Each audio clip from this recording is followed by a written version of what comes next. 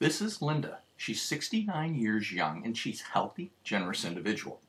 Her favorite charity has been sharing an idea of how to gift today provides a lifetime of tax-advantaged income called a charitable gift annuity. She likes the idea, but she'd like more choice and control over the gift portion of the charitable gift annuity. A possible solution: she could utilize a donor-advised fund as the name charity, as well as funding a fully reinsured annuity, so the ultimate gift can actually be funded today, not decades from now. Here's how it works. Linda, the donor, has a life expectancy of 22.58 years. She funds $100,000 and receives $5,000 a year for life. The CGA guideline targets 50% of the current gift, 22.5 years into the future.